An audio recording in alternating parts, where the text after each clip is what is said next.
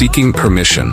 Rondu stood nervously in the living room of his home, shifting his weight from one foot to the other. His mother, Durika, was busy in the kitchen preparing breakfast. The smell of freshly baked bread filled the air, mingling with the aroma of coffee. "Mom," Rondu began hesitantly, "can I go downtown with Kus today?" Durika paused, turning to face her son. Her expression was one of concern, mixed with a hint of reluctance. "Downtown, you say? It's not safe out there, Rondu. You know how chaotic and dangerous it can be." Rondu nodded, understanding his mother's worries. "I know, Mom, but Kus and I want to explore the city, see new things. We'll be careful, I promise." Durika sighed, wiping her hands on a towel. "It's not just about being careful, Rondu. The world is full of gangs, and I don't want you making enemies and endangering yourself or our family." Rondu's heart sank, but he was determined. "I'll avoid trouble, Mom. I just want to see the city, please?" After a long moment of silence, Durika relented. "All right, but you must promise me that you'll stay safe and avoid any confrontations." Rondu's face lit up with a smile. "I promise, Mom." Durika walked over to a small cabinet and pulled out a small, intricately designed gun. She handed it to Rondu, who stared at it in surprise. "Take this gun to protect yourself. Remember to only use this gun in cases of extreme danger or if your life is threatened." Rondu took the gun hesitantly, feeling its weight in his hand. "Mom, I don't know how to use this." Durika placed a comforting hand on his shoulder. "Our species usually does not like to use guns unless it's for war. This gun was created by the most famous blacksmith, Ren. I didn't buy it directly from him. I got it from one of my customers and used it for protection. This gun has 3 bullets forged from Zeep steel, using springs to create thrust for the bullets. Although not as strong as gunpowder bullets, they can cause damage when fired at close range. The best thing about this gun is that you can reuse these bullets." Rondu listened intently, absorbing every word. "Only use this gun in cases of extreme danger or if your life is threatened," Durika continued, her eyes locking onto his with unwavering seriousness. "This world is full of gangs, Rondu. Don't make enemies with them and endanger yourself and your family." With a deep breath, Rondu pocketed the gun. "I understand, Mom. I promise to be careful." Durika embraced her son tightly, a silent prayer escaping her lips. "Take care, my son, and remember, I'm always with you in spirit." A new world. Rondu couldn't contain his excitement as he set off to meet his friend Kus. This was his first time venturing into the bustling streets of the city, and every step felt like an adventure. The towering buildings, busy shopping areas, and bustling amusement parks were a far cry from the serene countryside he was used to. Kus, a lively and adventurous soul, greeted Rondu with a broad smile. "Ready to explore, buddy?" he asked, his eyes twinkling with excitement. "Absolutely," Rondu replied, matching his friend's enthusiasm. The two of them set off, weaving through the crowded streets and taking in the sights and sounds of the city. They marveled at the skyscrapers that seemed to touch the sky, the neon lights that lit up the streets even in broad daylight, and the myriad of people from different walks of life. After wandering around for a while, they decided to stop by a restaurant. The place was bustling with activity, a testament to its popularity and the delicious food it served. They chose a corner table with a good view of the outside, eager to continue their adventure over a hearty meal. The encounter. As they settled into their seats, the sudden roar of motorbikes shattered the restaurant's lively atmosphere. Rondu and Kus turned their heads to see a group of 6 hyenas riding large motorbikes, armed with guns. The sight of them sent a wave of fear through the restaurant. People quickly began to pay their bills and leave, not wanting any trouble. The hyenas strutted in arrogantly, heading straight for a table with the best view. Unfortunately, the table was already occupied. One of the hyenas, a burly figure with a scar running down his face, screamed, "Get out!" The 4 occupants, terror-stricken, hurriedly paid their bill and fled. The waiter, visibly shaking, approached the table to clear the leftovers. The lead hyena sneered, "Is there anything delicious here?" "Yes," the waiter stammered, his hands trembling. "There are many delicious dishes here. What would you like to choose?" The hyena's eyes glinted with menace. "Bring all the delicious food here for us." The waiter hesitated, his fear evident. "Yes, but there are too many dishes, and I'm afraid there won't be enough space on the table." The hyena's eyes widened in anger. I told you to bring it out. Just bring it out. Do you want to die? He pulled out a gun and pointed it straight at the waiter's head. The waiter fell to his knees, his face pale. Please spare my life. I didn't do anything. I'm just a waiter here.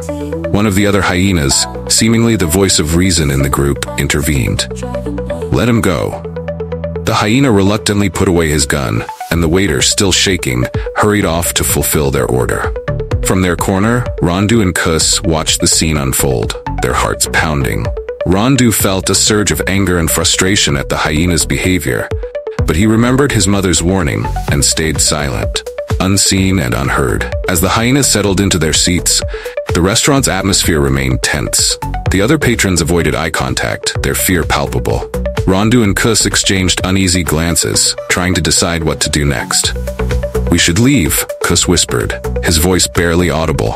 It's not safe here. Rondu nodded, but his eyes lingered on the hyenas. Yeah, but I want to see what they're up to first. Maybe we can learn something useful. Kus raised an eyebrow. Are you sure? This seems dangerous. Just a little longer, Rondu insisted. If things get worse, we'll leave immediately. Reluctantly, Kus agreed, and they continued to observe the hyenas from their corner.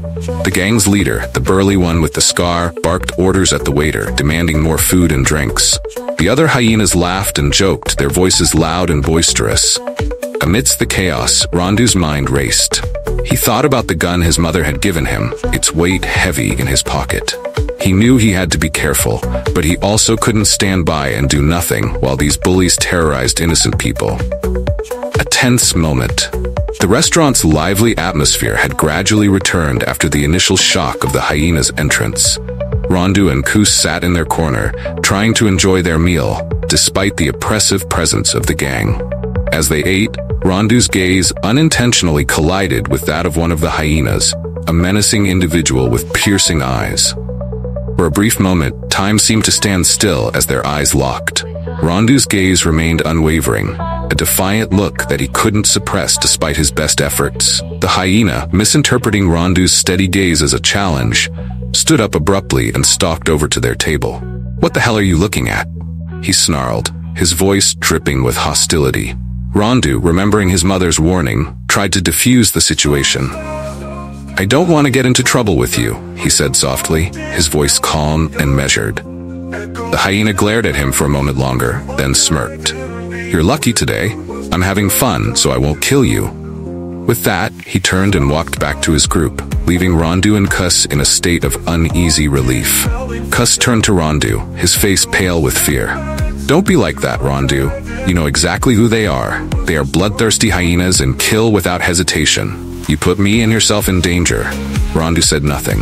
The hyenas returned. A moment later, the same hyena glanced back in Rondu's direction and met his eyes once again. This time, the hyena's face twisted with rage. He stormed over to Rondu, his fists clenched. Do you have a problem? He growled. Why do you look at me with those eyes? I'm extremely uncomfortable. Rondu, unable to hold back any longer, responded with a steady voice. Who are you? The hyena leaned in close, sniffing the air around Rondu. You smell like a gorilla. I will never forget you for decades. It is the identity and heritage of our species. He sneered and continued. I never hide my identity when I kill people. I am Ruse, only son of Buzi and great-grandson of Juice. Buzi is the leader of the cunning hyena gang. You're probably still young and don't know about Jus, right? Rondu remained calm, his expression unchanging. I don't care who Jus is. Ruse tried to suppress his anger, but his voice shook with barely contained fury. Okay, let me tell you who Jus is before you die. Jus was a notorious terrorist during the Kodo period. Jus built an assassin network across the continent. Jus succeeded in organizing the assassination of President Nazu. I'm extremely proud to have Jus's blood. Rondu replied with cold disdain. Just a murderer, nothing more, nothing less.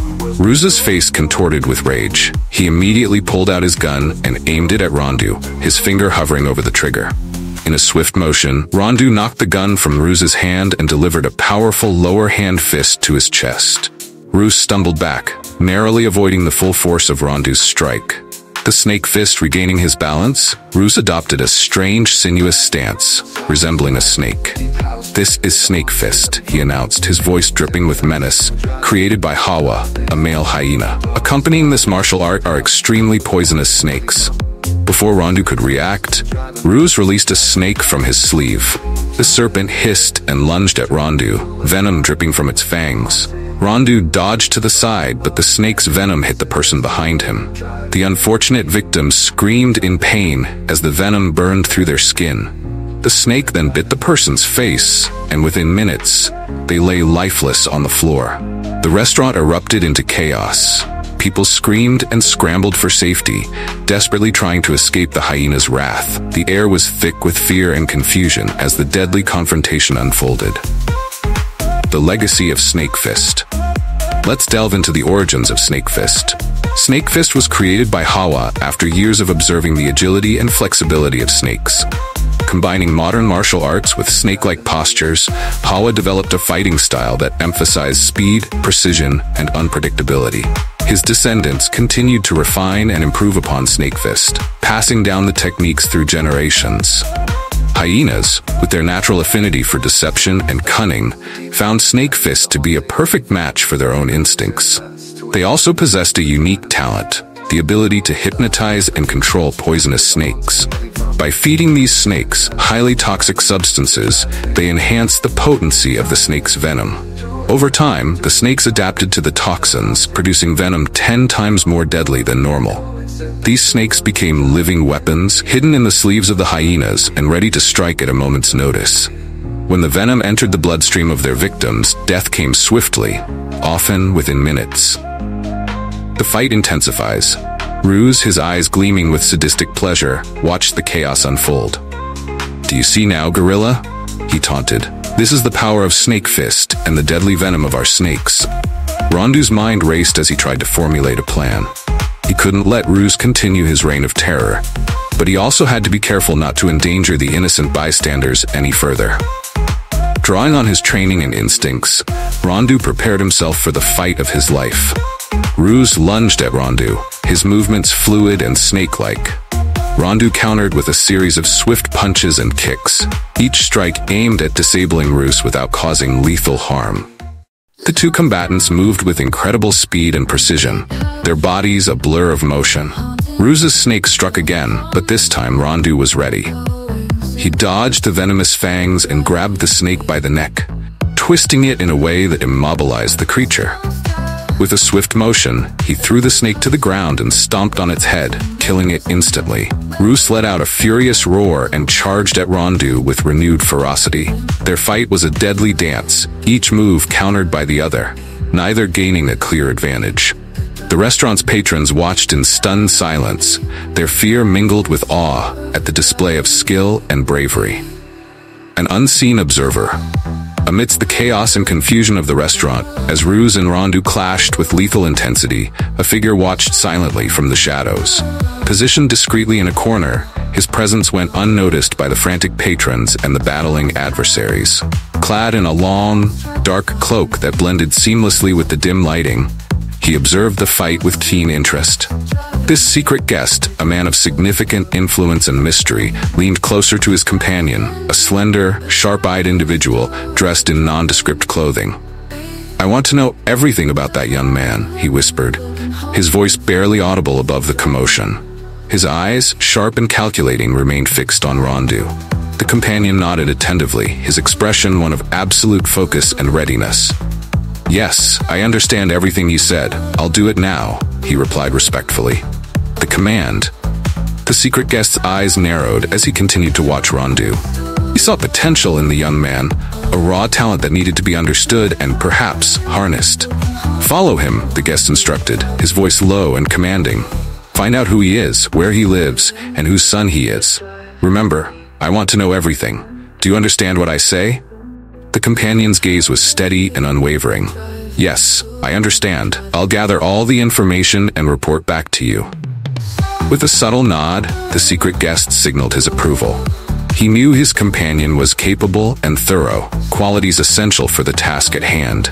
The cloak of mystery surrounding Rondu intrigued him, and he needed to peel back the layers to understand the young man's background, motivations, and capabilities.